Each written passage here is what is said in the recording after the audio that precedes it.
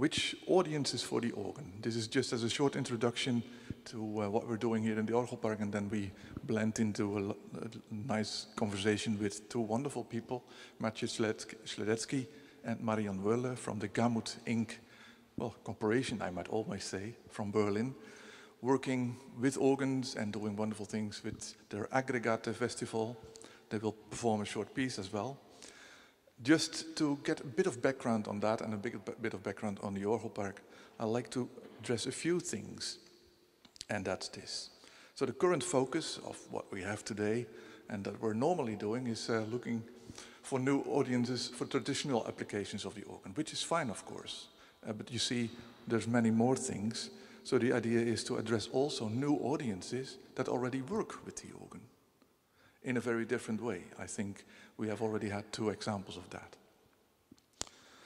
So Jacob Jellikerk, I just mentioned, that is a guy that works with spaces, playing the cathedral, not being the organist of the organ, but being the player of an acoustic, of a big acoustic. That's the Oude Kerk space, and you can imagine how that sounds. This is the organ. And what Jacob did for the inauguration of the organ in the Oude Kerk 2 years ago, in 2019 it was, 3 years ago, was inviting Nicolas Jaar from a very different realm of making music. And he managed to get about, what was it, Jacob? About 3,000 people on one day. Young people, half of it was really young people, listening to the organ, enjoying the sounds, and not having any problem with that instrument. So no, there's things happening, just like you said before, Kathy, in your speech. I skipped this through a bit more quickly than I planned because of the clock. But there's the other one, sounds. So last week, Kaylee Malone came along to prepare for the symposium that we have in June, also about, you know, what you can do with organs. And she fell completely in love with that organ. Just listening to that type of wonderful medieval sounds. And she even invented on that very day a new way of playing that instrument. And I have to lay down my microphone to just show that to you. So she laid her hand under the keys, that you can do that there. And then her fist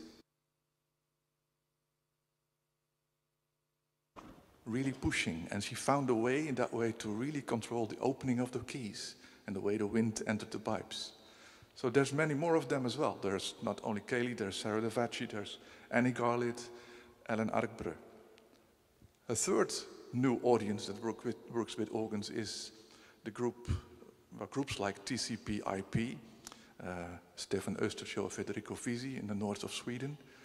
They practice telematic musicking. So what they do is connect instruments through the internet and make a new ensemble that lives both online and offline. And the nice thing is that you can do that with organs as well. See, we did that actually last June on the symposium that we had here. They did that for the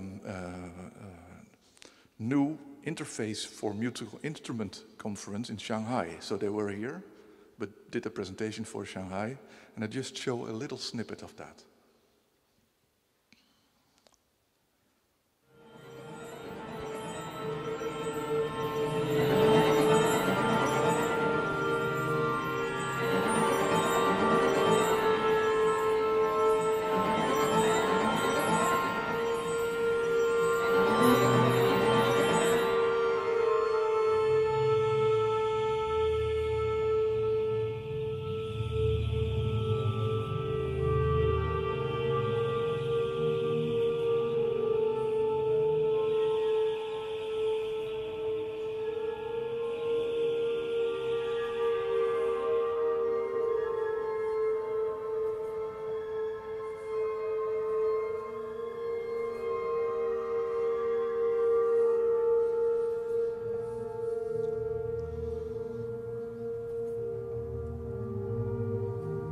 So they actually got the first prize, one of the prizes at the conference for being, well, one of the most interesting contributions to this great conference.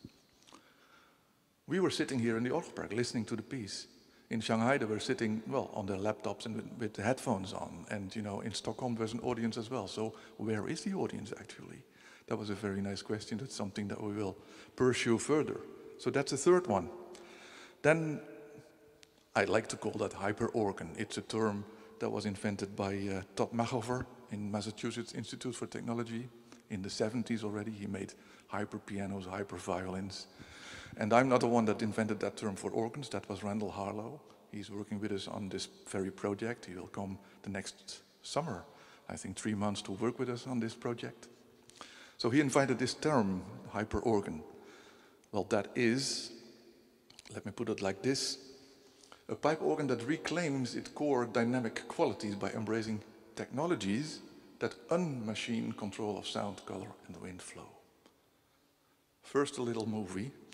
She will perform tonight as well on the big Van Straten organ, Catalina Vicens, but I found this wonderful little movie online where she plays the organetto. And you know, that illustrates much better than I can say what I mean with this original dynamic qualities.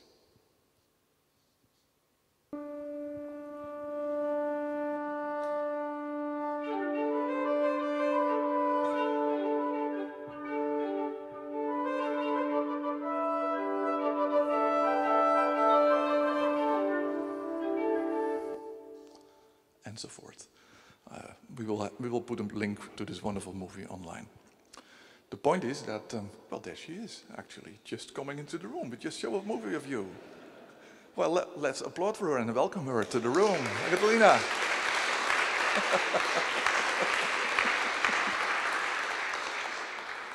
So that's what I mean, the core dynamic qualities. I believe that organs actually, like Catalina shows and demonstrates, are actually really dynamic instruments.